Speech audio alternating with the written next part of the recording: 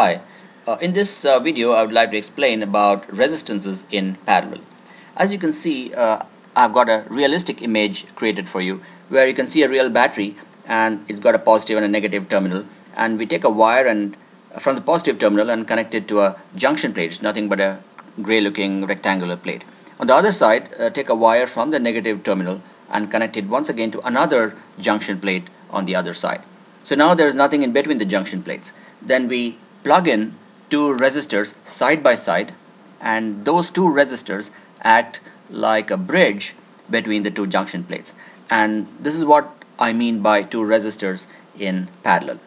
So the current that comes from the positive terminal of the battery into the junction plate will cross those two resistors as if they are two bridges and flow to the other side, and then the current will come back to the negative terminal. So the circuit has to be complete at all times. So let's take a battery of 12 volts and two resistances of 3 ohms each.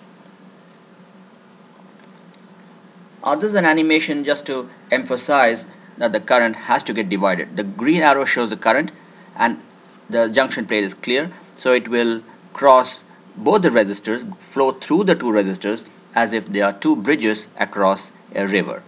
And then the current, after crossing the two resistors, has to combine again and become the main current. So I call this as a master current that divides itself into two small currents. If there are 10 resistors in parallel fixed on that junction plate, then the current will get divided into 10 parts.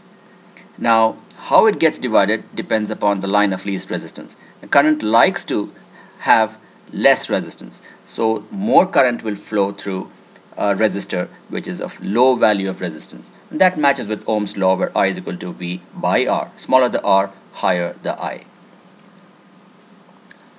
So let's look at some calculations. So we have the equivalent resistance put here. 1 by R is 1 by R1 plus 1 by R2. If there are 10 resistances, it will go up to 1 by R10. So do 1 by 3 plus 1 by 3, that will be 2 by 3, and therefore R will be 3 by 2, and that's 1.5 ohms.